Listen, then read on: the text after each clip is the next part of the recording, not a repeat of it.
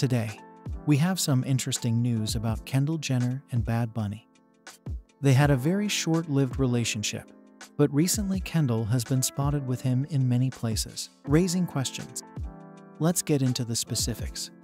The 28-year-old Kardashians star was spotted having a good time with a crowd at Bad Bunny's Orlando, Florida show on Friday night, which fueled rumors that they were reconciled after their December 2023 breakup.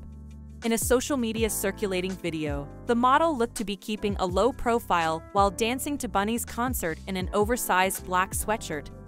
Less than 2 weeks had passed since Kendall Jenner and Bad Bunny were spotted flirting and touching at the WSA afterparty in New York City. A source said, "They were at the same table, laughing and flirting. She was rubbing his head." Although they were observed hugging on the couches together all night, a second insider claimed they weren't seen kissing. After supposedly spending the Thanksgiving holiday of 2023 apart, Kendall and Bad Bunny, whose real name is Benito Ocasio, broke up. During the reality star's mid-December trip to Aspen, Colorado, the Puerto Rican rapper was likewise nowhere to be seen. By then, Kendall Jenner had already fueled suspicions of splitting up by posting a mysterious statement, "What's meant for me will simply find me," on Instagram. The breakup news was not surprising.